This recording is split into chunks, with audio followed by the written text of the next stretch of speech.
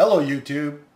In this video what I'm going to do is demonstrate how to transfer your reference photo image onto your drawing paper using a graphite paper transfer method. Let's get to it.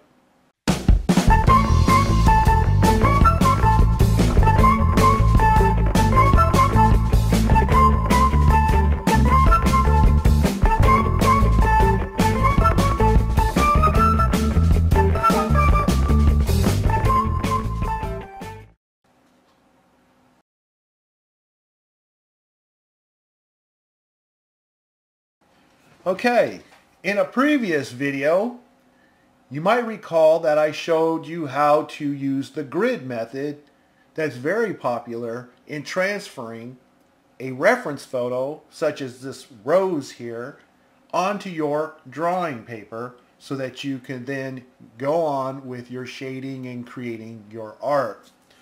In this video, I'm going to show you another method. And it's not a commonly used method, but you might find it useful, and it's always good to have options. And so let's get right into what that is. Using graphite transfer paper,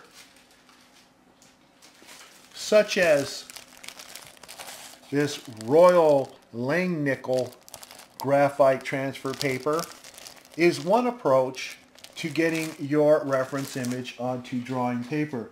Now the drawing paper that I'm using for this example is Arches watercolor, and I'll just go ahead and show you what that is.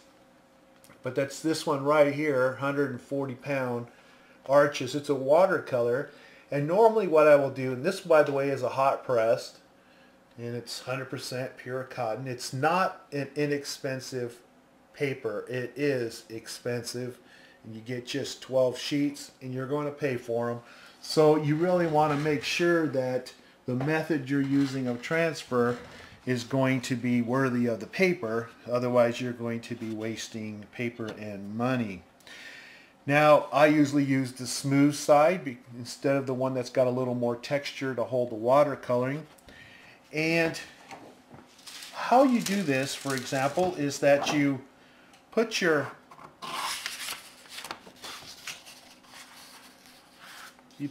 image centered onto your paper, and then I'll just use some tape here. I'm using a drafting tape, Pacific Arc drafting, and then you want your tissue papered graphite transfer paper, which you can see is a very thin tissue paper. One side is coated with graphite and the other side is just the tissue paper, and it looks a whole lot like carbon paper that was commonly used some years ago to transfer your image onto another piece of paper or whatever. But this one here is coated with graphite, just like graphite from your pencil. And so you would put that carefully between your image and your paper, and you want to be careful that you don't press down all over your paper and smudge your drawing paper due to the tissue paper that you have, this graphite transfer paper that you have in between the drawing paper and your reference. And another note too, by the way, in using this method is your reference should be just on regular printer paper, not on photo paper, because the stock photo paper stock is very thick, and it'll be very difficult to get your image transferred onto your drawing paper without pressing really hard, which is a no-no for this method. Because if you press too hard and you leave an indentation into your drawing paper, it is going to show up when you start shading. It'll come up as white lines, and it's just you can't erase it. It becomes a permanent feature of your art.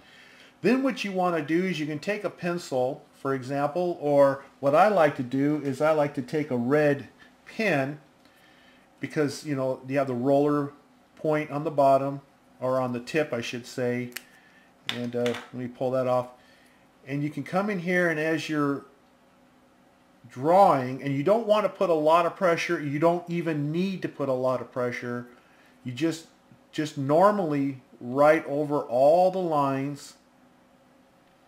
Careful that the bottom of your hand isn't pressing down that graphite into your paper. Just kind of come in here and trace out all the edges that you want to show up onto your drawing paper. And with the red pen, the nice thing is that you'll be able to see where you have already drawn, and so you don't have to keep drawing over the same area, which is just as bad as pressing down on the paper if you keep going over the same area, because you couldn't see your pencil marks in this, you know, black and white photo, which is real easy. But the red shows up really nice, or you can use blue or green or whatever that will show up, and that way you'll know what you've already drawn. And then when you're done doing that, you just put this pen away here. Then you can take the reference photo and the transfer paper and just kind of flip it up and down and see whether you got everything. Okay, so I'm going to go ahead and pull this off. And what you're going to be left with is this image, sketch image of your reference photo. Okay, as you can see, that I'll get up close there, you can see just looks like regular pencil marks, and there's the original, and there's that. And so that is one way. Now with this particular method of using this transfer paper, there is one caveat to using this particular approach where you buy your graphite paper, this thing called a transfer paper. I'll show you what they actually call it here.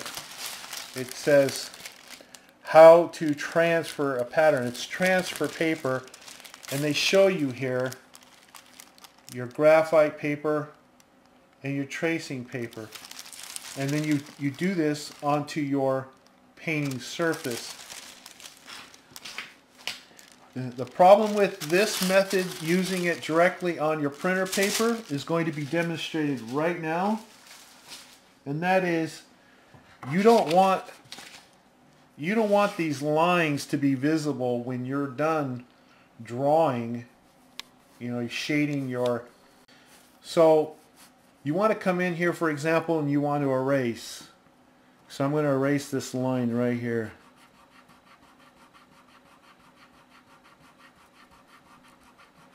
Okay, that's a lot of rubbing. Okay, that's a lot of rubbing, and you can see the line is still pretty much there.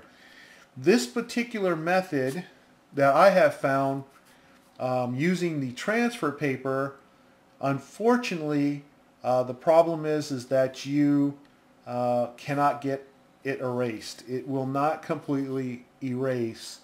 And I mean, this, if I have to use this much effort, then that's not a good thing, because you really want it to be able to lift off using your kneaded eraser. So, because you want to be able to just kind of touch it up and do all this stuff, and as you can see, I am not being very successful in getting it all up with this method here. So this is the part I don't like. It's great if you're a painter, because it's all going to get covered, and even my shading, I should be able to get most of this to blend in, so it may not necessarily be an issue, except if those lines end up in some very light areas of your drawing, then that's an issue.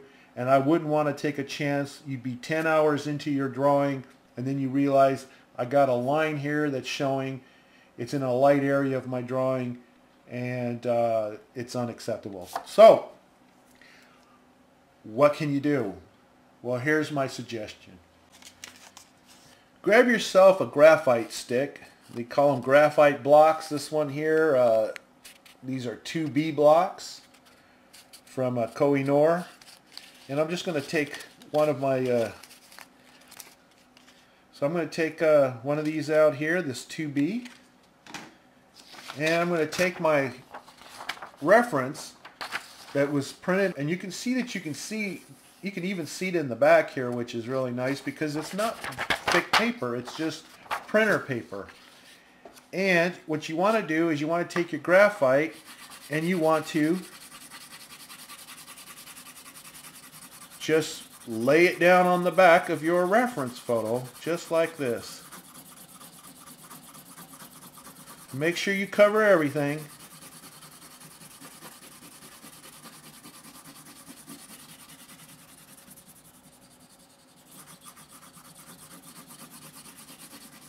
Very easy to do.